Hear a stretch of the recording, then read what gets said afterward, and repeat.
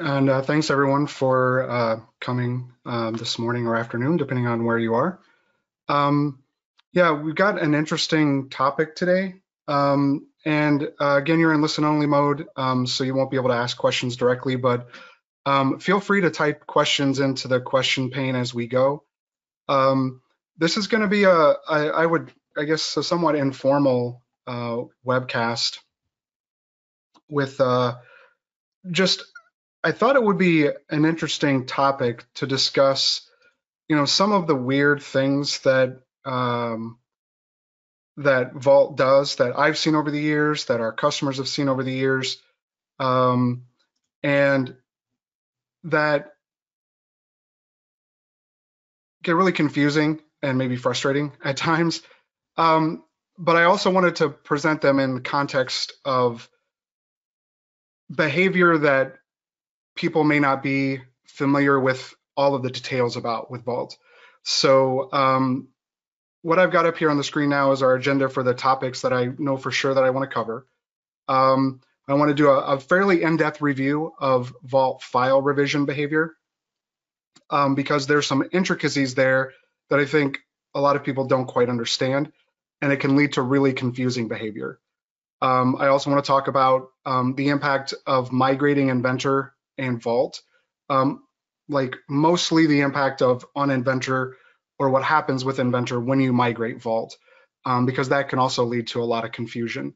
We're going to talk about the job server and the job processor. That can cause confusion a lot of times. The get command we'll talk about because it seems pretty simple, but there's some interesting things you can do. And if you're not paying attention, you can maybe get things you didn't expect. And then finally, we'll wrap up with some less obvious or obscure configuration settings, especially on the Vault server side. Most people don't touch their Vault server very often.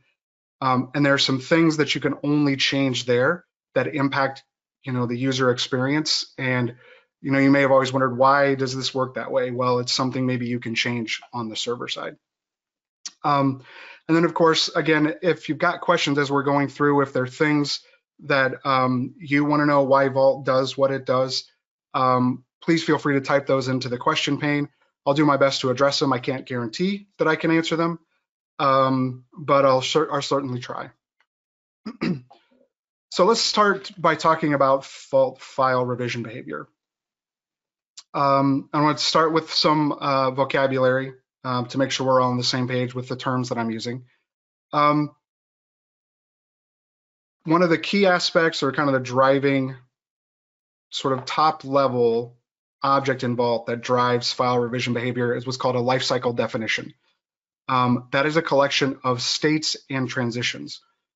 States are stopping points in the workflow. It conveys status of a document. So something like work in progress, review, released.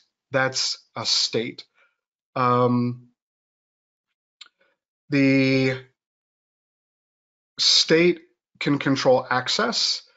So for example, can someone see the file? Can they modify it? Can they delete it? As of the latest releases of Vault, can they download it?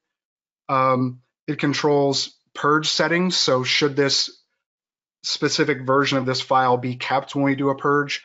It also controls the flag on that status of is this a released version or is it an obsolete version? So a state is the stopping point in a lifecycle definition. A transition is how the file will move from one state to another. And there are lots of settings on a transition. Criteria. So for example, properties compliance must be compliant, which is a confusing thing we'll get to in a minute. Maybe certain properties have to be filled out or certain properties have to be empty, right? There are actions, and there are a whole lot of actions depending on the life cycle and the object it's working against. So for example, you could say, check that dependent child files are released. So you can't release an assembly without all of its children being released.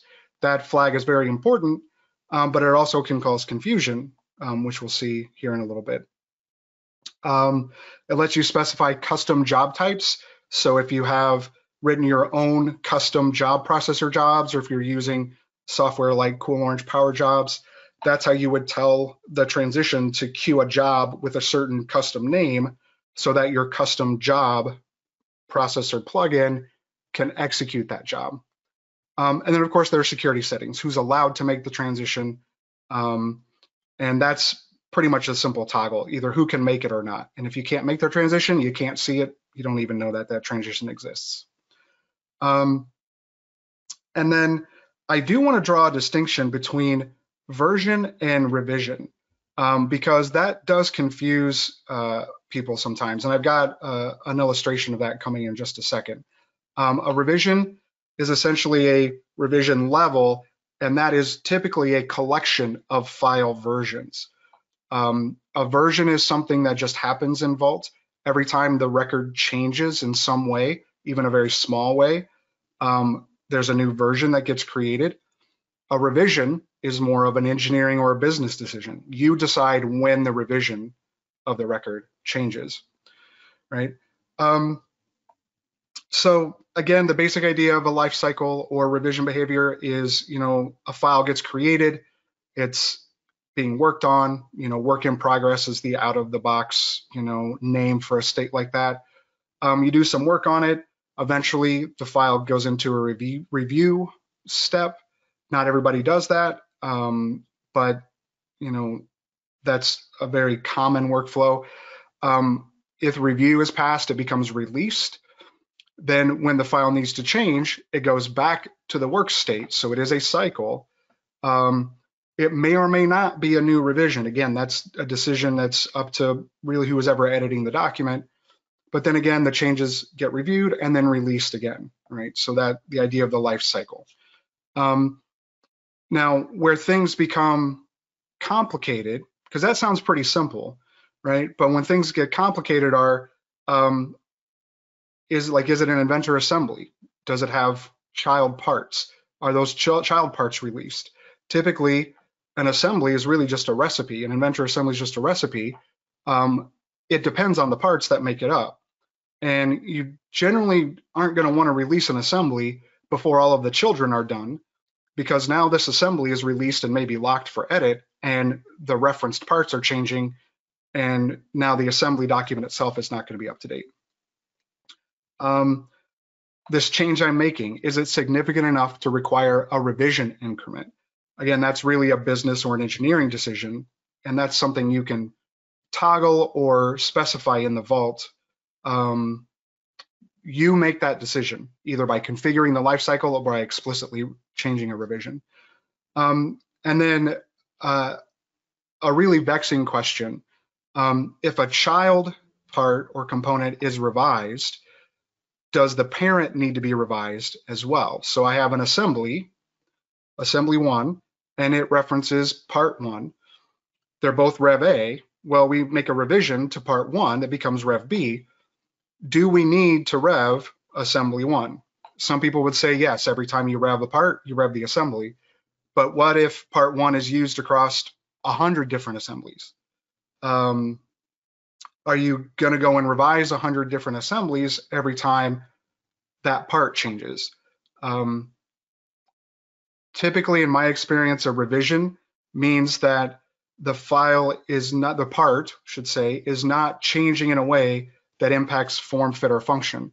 So that should be interchangeable with prior revisions of that part, meaning if I don't explicitly go to an assembly and update that assembly with the specific new revision and verify that it still functions, if I don't do that myself, I should still be confident that at least it will still function.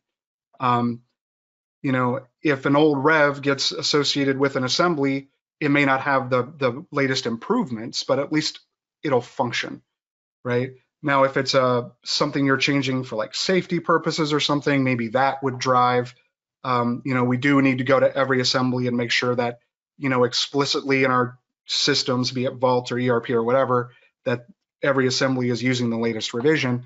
But depending on the system you're using, Vault included, you can have the system always give you the latest revision of something, regardless of what was specifically used at a specific prior revision. But because you can do that, that can lead to some confusing behavior sometimes, especially if you're not really familiar with the interface and what you're seeing. So I'm going to show you some of the intricacies of that in just a second. But again, just to highlight the difference between version and revision, because this does become important, let's take a look at, say, the flow of a document that gets created and then revised. So over here on the left, we've got, the file gets created, checked into Vault, becomes version 1, Rev A, right? Maybe our rules are set up to make that happen automatically. And then we put it into a review state. Maybe that becomes version 2. We're still Rev A. And then the file gets released. That's version 3, still Rev A, right? So now we have released Rev A. And then we make a revision. The file goes back into a work in progress. Well, especially out of the box, and in most of the cases where I've worked with customers to implement Vault, when you put the file back into a work state from released, the revision level increments automatically.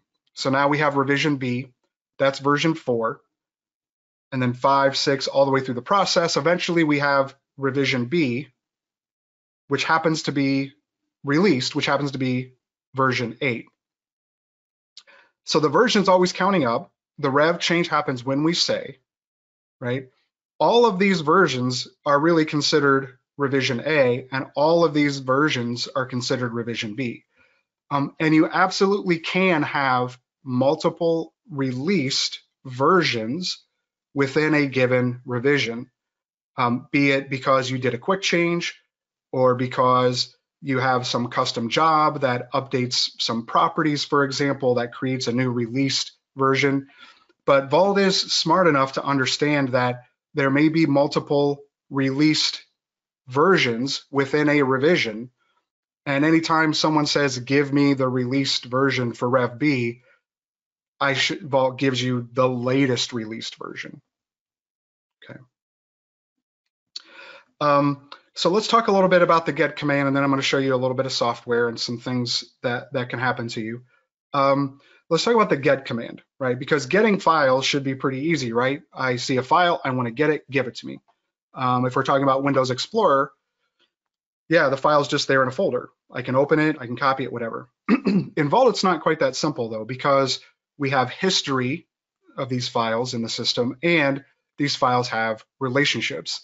So if we're looking at an assembly here, we see I'm looking right now at the latest information for this assembly. It's currently in a state called for review, and we can see the version and revision of all of the components that it references. So if I get this set of files right now, here's what I'm going to get. I'm going to get the latest, in this case, the absolute latest of everything, even if that information is not released, right? So here's a part, for example, that's a work in progress.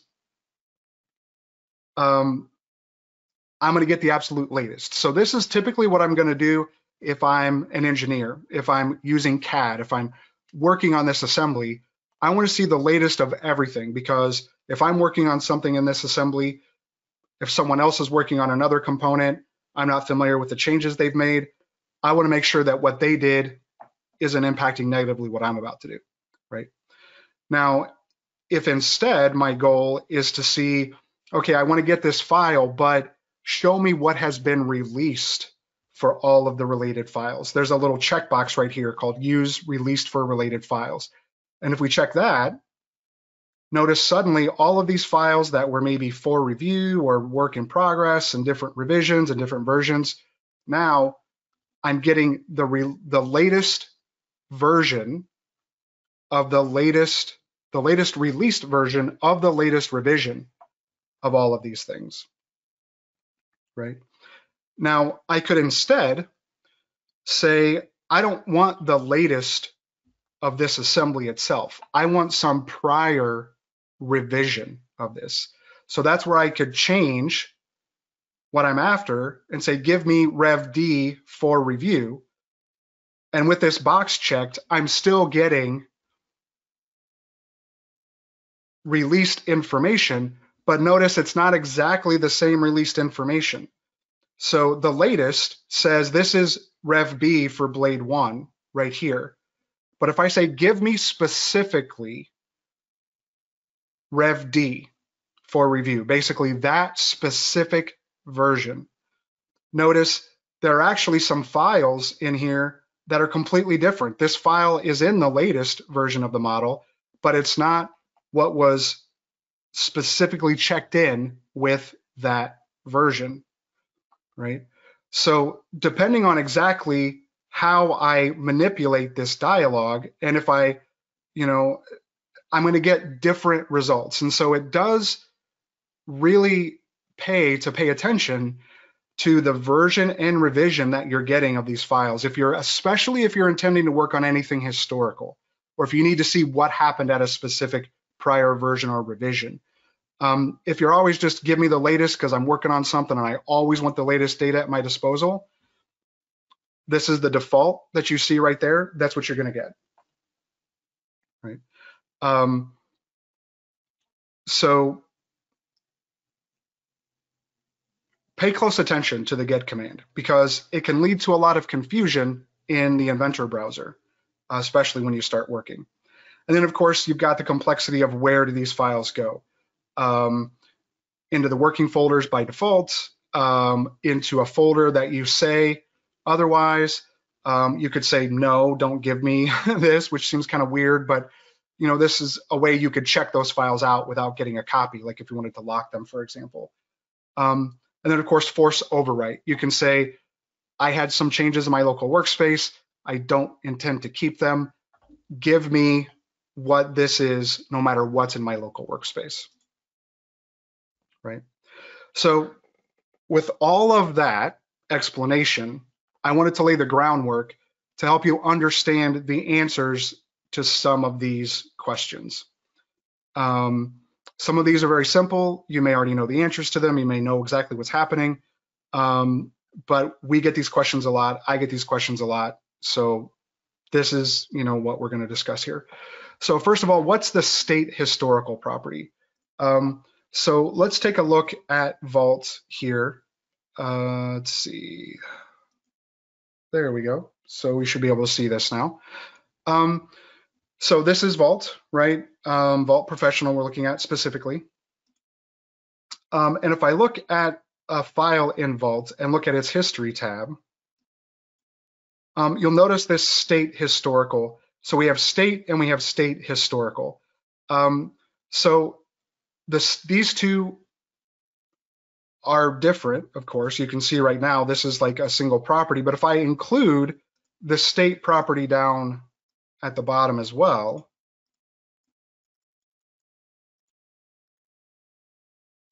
you notice these guys don't have a state property at all, right? There's no state here other than the last version. So state is the current state of the latest version of the file, right? So the latest version of the file has a property called state and it is populated. All prior versions of that file do not have a state property.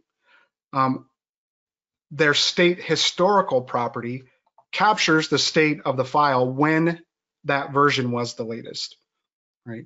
And so that's important so that you can look back in time and see, okay, this thing, was released and then it got revised. It was a work in progress, and then there was another version that got created at work in progress. So somebody must have checked in some changes and then, checked in some more changes, for example.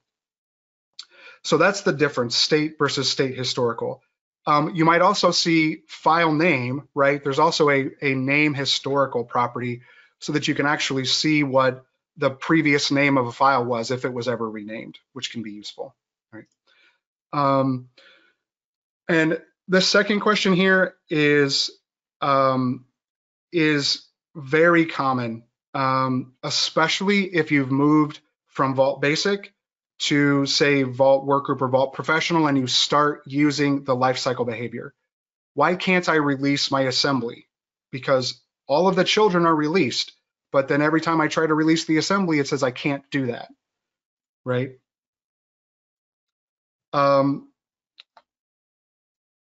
The problem is the assembly references a prior revision of a child, and that revision never had a released version, right? So here's an example. So I have an assembly here. It's currently revision A, work in progress, and it uses 3 different parts, right? Well, this is the latest data. So if you look at this on the Uses tab, this is similar to the Get dialog. This is the latest version. If I look specifically at Rev A, work in progress, so this is specifically Rev A. This is what was checked in, Rev A, work in progress, the last version. And you can see that version of the assembly doesn't reference revision A of this part, because this part here, even though it is currently released, when it was first checked in, it had no behavior. It was in the base category and it had no revision, but it actually did have a revision. When we're talking about Vault Workgroup and Vault Professional, every file does have a revision level. It just might be what's called the null revision, meaning there's no revision level assigned to it. So there was a revision of this file. And as we can see, what we did to this file is we changed its category to engineering, and that assigned it a revision level, and it assigned it a state at that point, but it left the null revision without any sort of released version. Okay, so we have a file in here where one of its prior revisions never got released. Coincidentally, this assembly references that null revision. And how that happened was I checked everything into Vault. I changed the category of this part after everything was checked in, thereby changing its revision level. The assembly still references the null revision. This is a very important thing to understand. By default, an inventor assembly is going to reference the revision of the file that it was last checked in with, and it does not automatically update to use the latest revision of all children. Vault does not do that update for you automatically. And I believe that's on purpose because there may be situations where you don't want an assembly to be pointing to the latest revision of a file. You may want to go at some point and do that yourself when you go and vet that that didn't cause any problems. So Vault does not make the assumption that when you change the revision of a part, an assembly should automatically use that latest revision. You have to open that assembly up in Inventor, make sure when you save that assembly in Inventor, meaning check it out, save it, it is pointing to the revision you want, and then check that back into Vault. So because of that behavior, you get this situation, right? So this file is released, this file is released, this file's latest revision is released. So when you look at this, the latest, you can say, okay, all the children are released. I should have no problem coming in here and releasing this assembly. But no. And if you look at the information, it says revision something of why problem part is not released. And this gets really confusing. It's like, well, but I see right here, it's released. It says right here. But there's an extra little space in there indicating this is the null revision, which is not released because this assembly uses the null revision. So to fix that, you need to open the assembly in Inventor, I'm pretty sure I picked open. Let me get logged into Vault here. I'll just open it this way. You need to open that in Inventor with the correct revision in your workspace, Rev A, and then update it.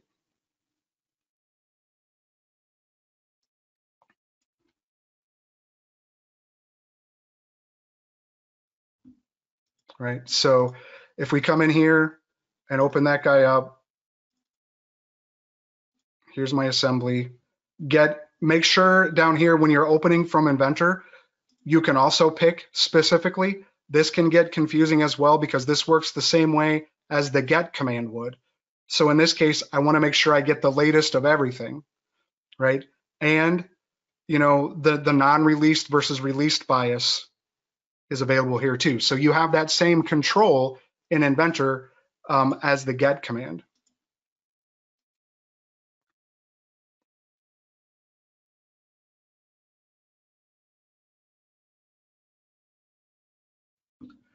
Right. So now if we come down here, we can see this is pointing to Rev A, Rev A, Rev A now.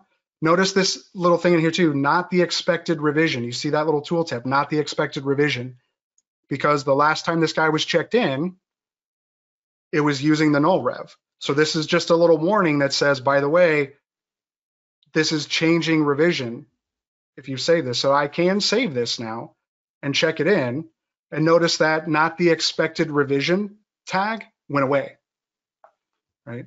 Now I check this in, and now that we're using the latest revision, oh, I have an off-screen window. That's what's going on here. Oh, it was my question pane for GoToMeetings on the top, and it was hiding that dialog for me. Okay, got it checked out. All right, so let's come back here, refresh. So now I should be able to release this because even Rev A work in progress now uses all released children.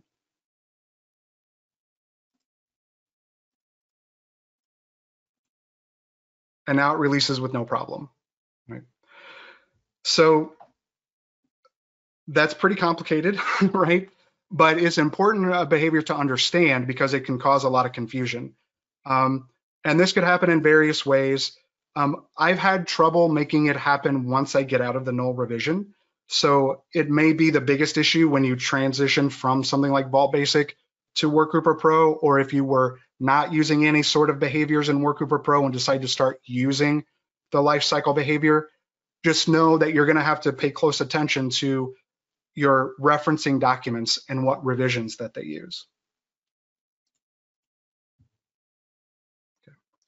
So why doesn't assembly revision A reference my part revision B? Again, that's what we just talked about. The fact that Vault does not automatically make your assembly reference the latest revision of everything. It's a little confusing because depending on, again, how you use, say, the get command, it can look like it does. Because again, if I say latest, use released bias, this is using the latest, the certain revisions. Or if I say just the latest, it looks like it is referencing everything. But again, remember, from a historical perspective, each of these past versions specifically references its children. So I can actually use the get command down here. If I go and pick get on version 8, when I do that, notice I cannot make any changes to how I'm looking at this screen. And I can't say use released for related files. This is going to give me specifically what versions were referenced by this prior version. So there's always a way you can see in Vault what versions were associated with a specific parent. You just got to know how to do it. So the history tab, in my experience, is the best way to do that because you can always go to a specific prior version. No, you cannot do that with the get command. All you can really do is go back to essentially the latest released versions of these old revs or the latest version itself. or the null rev you see right there. But if you want to get a specific version's relationship information, in my experience, the best way to do that is come down here, get, and this list will show you those specific versions. And in parentheses here, it has the specific version there.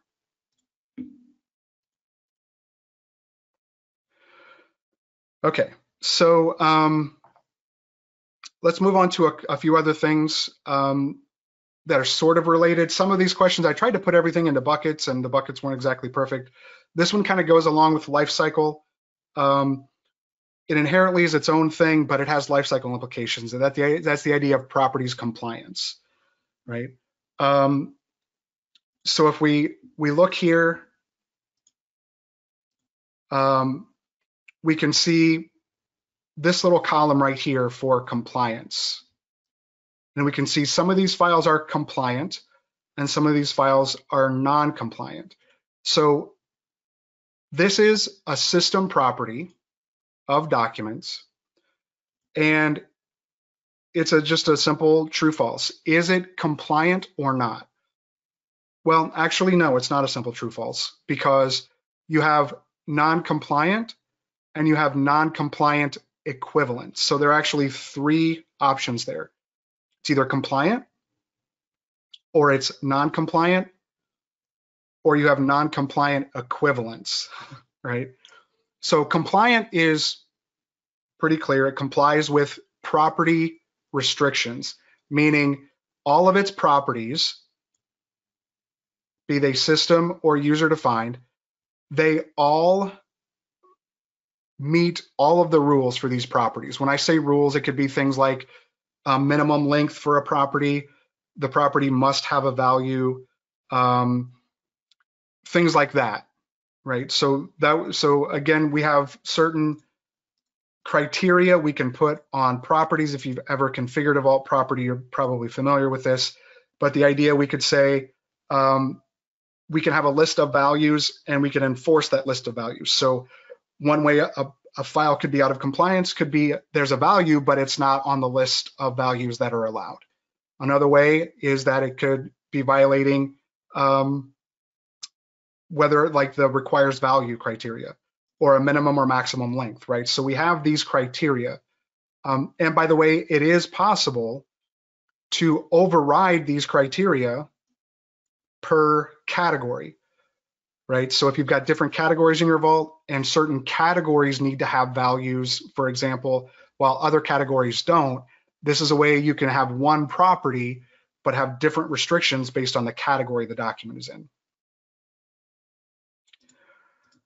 Now the other type, which is all of the files I see here, is non-compliant equivalence. Now that sounds a bit odd. It may be confusing about what it actually is, but what that means is there are property mappings between the property definition in Vault and the document type, and the Vault value of the property does not match the document property. And this happens a lot, and you'll see this a lot when you first take a file and move it from released to work in progress. Notice this was compliant, and as soon as I do that, it's immediately non-compliant. What happened was the Vault revision bumped to Rev B, but I never opened the document so that the document could be updated with the correct property value of Rev B. So if I scroll down here in the properties panel, I'm eventually going to see a red exclamation point. This red exclamation point says, here are properties that are experiencing non-compliant equivalence, meaning an equivalence error. And if you put your cursor over it, it'll tell you exactly what's going on. The file value is A, and it's mapped to revision. So you can see right there, file says A, Vault says B. That's where the equivalence problem is. Now with something as simple as that, I can often go to synchronize properties, and Vault will update that file property for me, right? Successfully updated from Vault file property revision, right? And now my non-compliant equivalence goes away and I could release the file, right? So again, this could stop you from releasing a file if you've got that restriction on your life cycle, and that's what that means. And if you want to know how to fix it, especially if synchronized properties doesn't work, which I have seen situations where it doesn't, you would need to check that file out, and Vault can tell you, it can help you find what needs to be resolved, right? Be it a system property like revision or a user-defined property. Maybe someone changed a Vault property and they did it on a system that couldn't update the Vault document for whatever reason. That's how you would resolve that, is either synchronize properties or check out, and maybe even you have to go as far as hitting the update properties button in Inventor. Usually when you open a file in Inventor, it'll ask you if you want to update the properties. You say yes, and you're good. I have seen situations where it doesn't ask you, in which case you might want to explicitly hit update properties. The next one is a difficult one to address and resolve, the dreaded unknown status. And I've got an example of that in my Vault right here handy, the little yellow circle with an I in it. The basic idea of unknown status is very simple, right? What that means is I have a local copy of this file, but for whatever reason, my Vault client cannot determine whether my local copy, how it relates to the Vault copy, the latest version. Now, the primary way the Vault client makes that determination, and if you show hidden files on your Windows Explorer, you probably have seen these folders, this little _V folder right here. This _V keeps little files. So here's 2021assembly.iam. So here's the file right there. If you look inside this file, it's got a little bit of information on it, right? Here's some seemingly random numbers and some dates and times. So the Vault client compares what it knows about the file, what the Vault knows about the file, to your local, and it stores this information anytime there's a manipulation of the file in your workspace. It will update this file to store things like, this is essentially a checksum, and this is information about the time the file last changed. So one surefire way to get this, well, I say that, but there are other checks. One very common way to see this little I is if you come and delete this _V folder. Now, it may not immediately show this in Vault because there are other checks that get done, primarily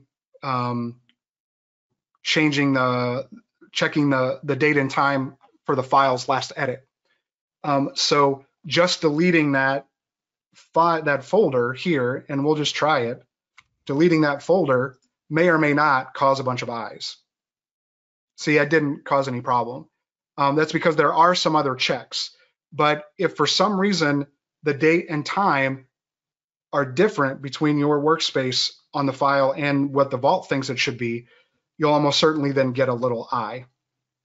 The reason this I is here is because I rolled back a lifecycle state change, right?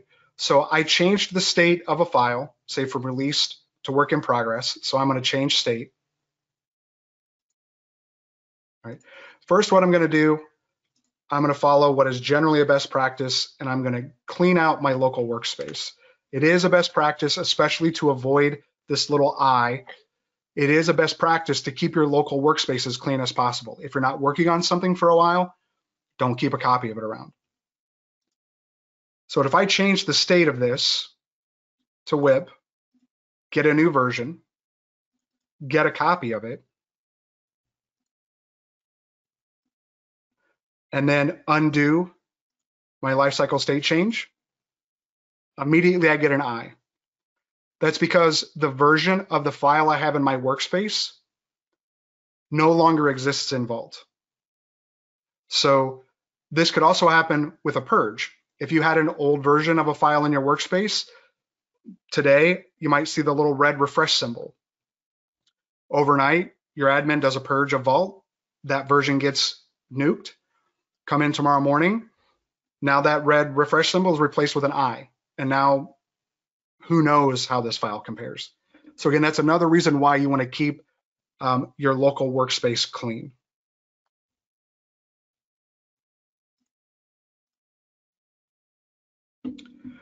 And another one here, I get this a lot, when you check a file in to Vault, maybe you're creating a DWF, and then you can preview the file, right?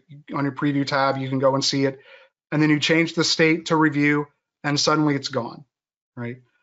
That's default behavior, but you can control that. The idea is, just by changing the state of that file, it has technically changed. It's no longer a work in progress, it's in review. And let's say, for example, you are mapping your state property to the document so that you can show that state on the drawing. Well, that DWF is now out of date. So ideally, you should update that DWF somehow, maybe through the job processor. So out of the box, changing the state of a file breaks the link between the DWF and the file. At least the DWF is still there, but the DWF is no longer representative of the file, and so it no longer shows it in a preview. Same thing for renaming a file, I believe, for checking out a file and checking it back in. But you can control those things under these visualization attachment options. Visualization management, sorry. So here are all of the things that will cause the DWF link to break. So if I change the category, if I edit properties, if I synchronize properties, if I change state, if I even move the file, right? So depending on your workflow, it may be possible and realistic for you to create a DWF when you check in from Inventor and have it follow all the way through the rest of the process. So you could uncheck a lot of these boxes, especially the change state box, and your DWF would still be visible. Now, I'm not recommending that you turn these off unless for sure you know that that's safe, because you always want that DWF to represent the CAD model or the drawing, especially with the new thin client behavior where it will render a DWF in the browser. I think DWF is now a whole lot more important than it used to be. So if you do choose to take any of these things off, make sure you're careful, but you will always see, if you don't have your job processor created, or if you don't go and hit the update button here, you will always see that message that it's not a system controlled visualization file, meaning the DWF got created when someone checked it in. And because those settings could be changed, the DWF may not be representative of the latest version of the data in Vault. So just something to keep in mind. You can change that behavior. Just be careful with it. All right, so we have a fair amount to get through. That was the bulk of what I wanted to talk about today, but a few other things to talk about.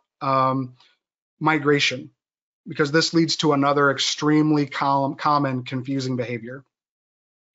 And when we're talking about migration, we're talking about the entire environment. So if you're using Vault and Inventor, we migrate Vault to the latest version, we migrate Inventor to the latest version.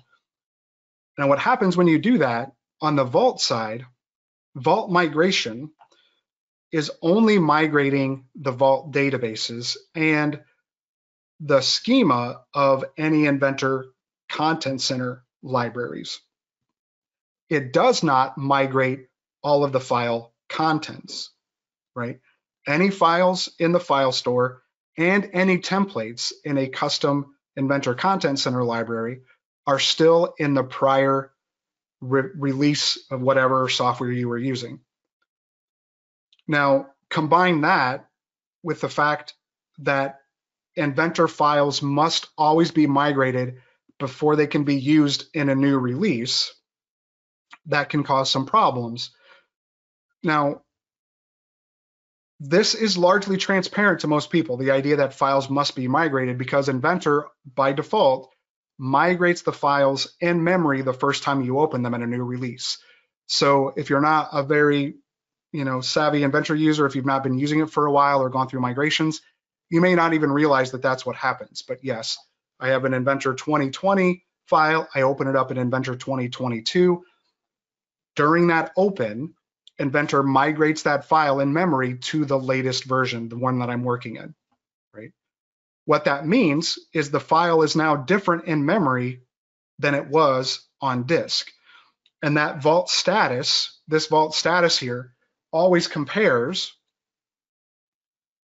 what you have on disk to what's in the vault, not what's in memory in Inventor, but what's saved on disk, right? So that leads to a couple questions. The first one I think is the most important. Why does the status of files in Inventor turn green? I never checked them out. I never modified them. I didn't do anything. And now I have all these green circles. Or I have all these files that I have to save, but I didn't touch them, right? Well, that's because we have an old version of the assembly. So this is my 2021 assembly. I'm going to open this up.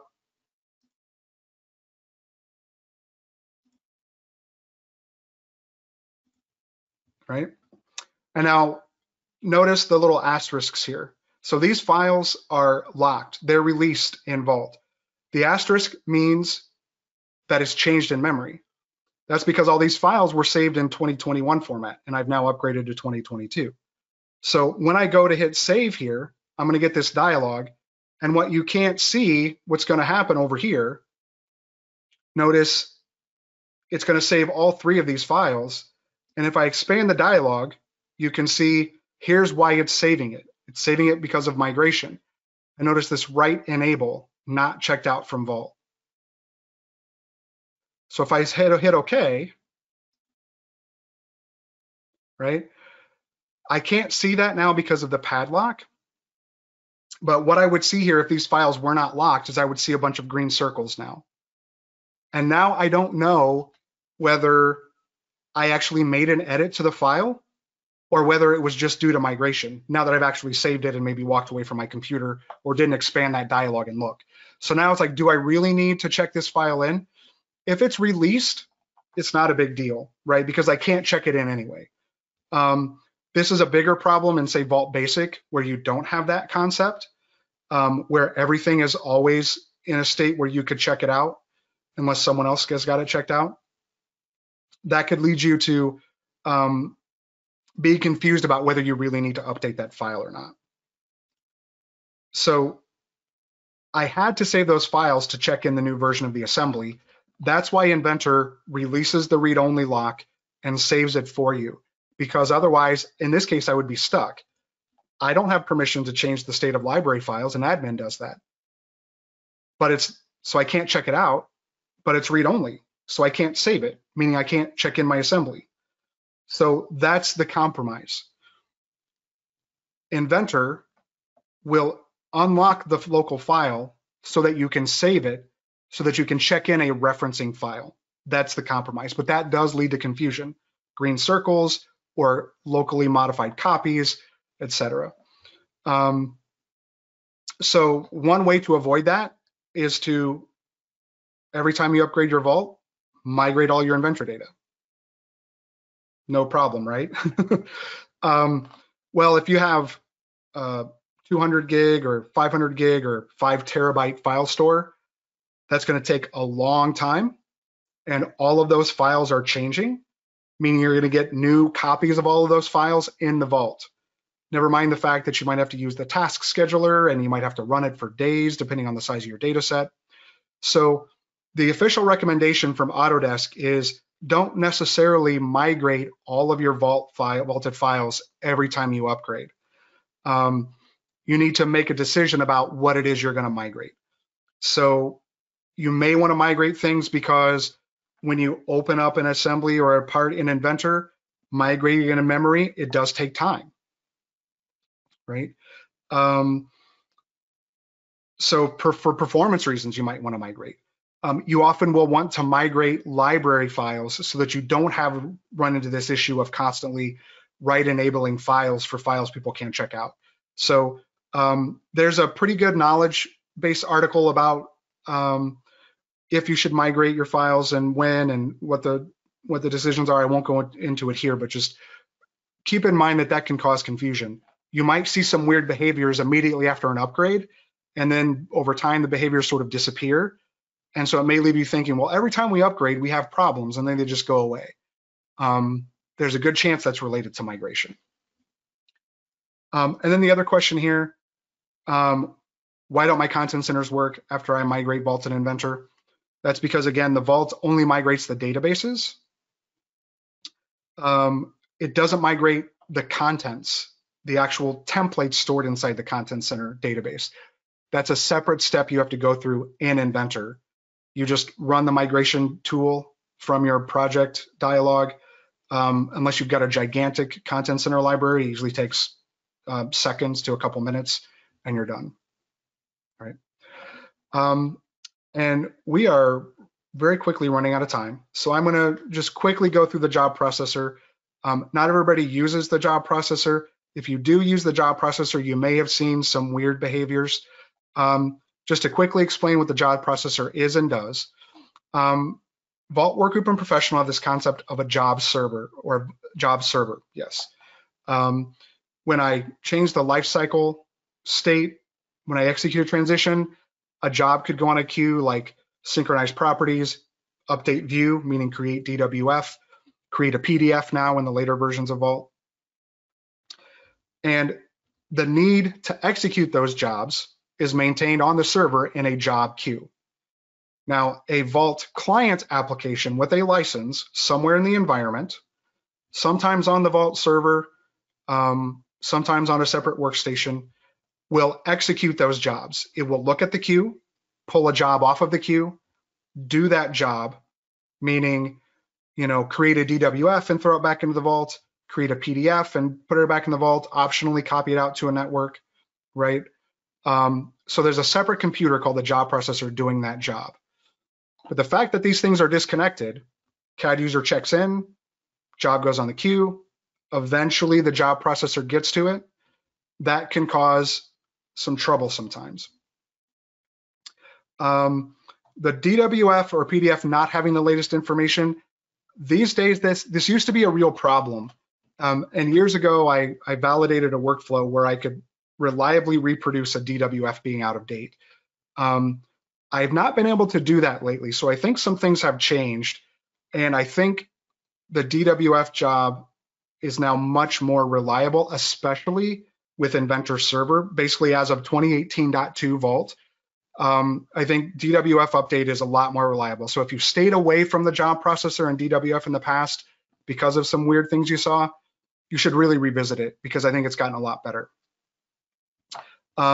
So another question, why does it take so long for the job processor to start? I queued this job up forever ago, meaning forever is like 4 minutes ago, and it hasn't started yet. Well, there is, on the computer running the job processor, in the program files folder, there'll be a file called jobprocessor.exe.config. And there we go, right there. There's a setting in this file that controls how frequently the job processor looks for new jobs. And I don't remember exactly where it is. Here we go. Period in minutes, value 10.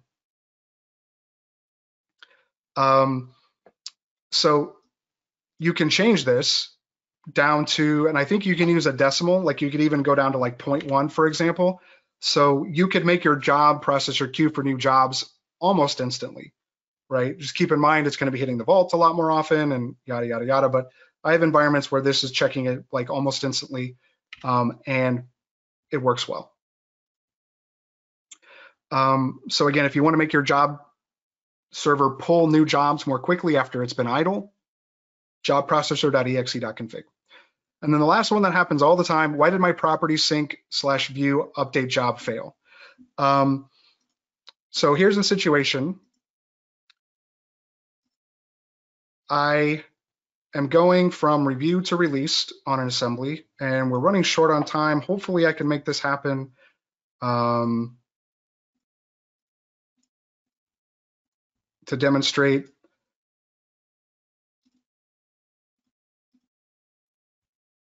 So I should have in the queue now.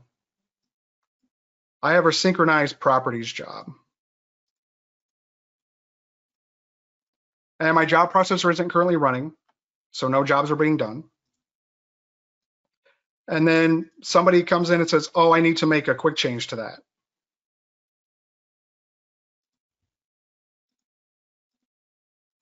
And in the interim, the job processor starts. All right, so our job processor gets running, and it's going to see that job. And eventually it's going to try to do it, but it's going to fail. And it's going to fail because I queued the job against version 8. Version 9 now exists in the vault. And by default, the synchronize properties job, it will not run against what's called a non-tip version. So you may see this all the time. So this isn't the job processor being bad. This isn't the job processor failing or being terrible or whatever. This is just your job processor didn't get around to doing the job before something else happened to the file. And so the proper resolution to this is you can try to resubmit it, but otherwise just remove it. And then when your file goes back through the life cycle like it should, or there will be another job in the queue that was successfully done, depending on the timing, you don't need that synchronized property job anymore because some other job eventually took care of it. So we had some other things to talk about. We just have a couple of minutes and we do have a couple of questions. I'd love to address those questions. Just real quick, know that there are some changes, there are some settings in the Vault server console that impact the user experience. Those are all in the advanced settings, advanced configuration settings. Impersonation, this user account controls file store access. So for IT folks, if you tried to do a remote backup and it failed, impersonation is probably the problem. So Google Autodesk Vault remote backup impersonation, something like that, and you'll get some information about it. If you want to keep your log files from piling up forever, you can control that here. Things like paging. Why do I only get 100 results at a time when I search? That's not enough. An administrator can come to the server and change that up to 1,000. Note though that that's going to have an impact on performance, right? And then performance thresholds. Why do I always get a warning when I try to add 3,000 files at a time to Vault? Why can't I add more than 10,000 files to the Vault at a time? These performance thresholds are impacting that, right? All right, so we're right at the limit of time, but for those of you that can stick around for just a couple minutes, I do want to take a look at these questions that came in. Some of them look a little bit involved. So question, I work in 2 different Vault servers. Why in one server the view in window option works in one server but not the other? That is a really good question that I do not know the answer to. So if you're talking about view in window, right? This is going to try to open up in something, right? In this case, I think it's trying to open it up in Inventor view. The only thing I can think of why it would be different per server is if you, actually, no, that's an options thing. I'm going to mark that question, Clinton, and I'm going to see what I can find out about that because that one seems odd to me, and I'll follow up with you. We should have your email. I'll follow up with you if I find anything out about it. So a question, what is the right workflow when we want to play with assemblies and parts, meaning editing them, not checking them out? I always have a ton of green statuses, which force me to check everything out before checking everything in when trying to save a random assembly where some child files have been edited once my workspace, and it is very frustrating. That's a really good question. You'd have a couple options there. I personally don't mind checking things out to play with them, keeping in mind you can always undo your checkout, and revert to the latest Vault version, right? But even if you do get something with a green circle in your workspace and because you were playing around and you just changed them anyway, if you want to make sure, okay, yeah, that didn't work, I want to ditch what I had, you should always be able to either refresh file or get revision. Using one of these right-click options in the Vault browser should get you the ability to undo your checkout and say replace working copies. This is going to get me back to the latest version that the Vault had. So undoing checkouts or refreshing your files. But if you're going to play with assemblies like that in parts, you do have to keep careful track of what you've changed and what you want to keep versus what you want to ditch. There's no really magic button there to say keep these other things and revert these others to Vault. You do have to keep track of that. Question, if the job queue fails to create a PDF, can I manually force it to make a PDF of an approved drawing? Depending on the version of Vault, yes. I can't remember if it was 2021 or 2022, but these days now we do on the right-click menu have an option to create PDF. Create PDF will queue up a PDF job automatically. Failing that, there is a Vault client add-in called QJob from Cool Orange. This is an add-in you can install to your computer. It's free if you're on subscription, which these days almost everybody is. And this lets you customize a little file. You can add the ability to right-click on files in Vault and queue a custom job or a standard job. So if you're using an older version of Vault right now that doesn't have the create PDF, you could install QJob and tweak this little file, and that should let you queue up the PDF job against the file. All right, and we have run over time. And now those are the last of the questions that came in. So I really appreciate everyone's time today. Thanks for sticking around. Almost everybody did. That was great. I hope it answered some common questions you might have. And I'll turn it over to Ashley to wrap things up. Okay, well, thank you, Forrest. And yes, thank you everyone for attending today. Just a reminder, you will receive an email tomorrow, which will contain a link for the recording of this presentation, so you can go back and watch it again. And also a quick reminder that a survey will pop up as we close down today. And we do thank you for attending, and have a great day, everyone.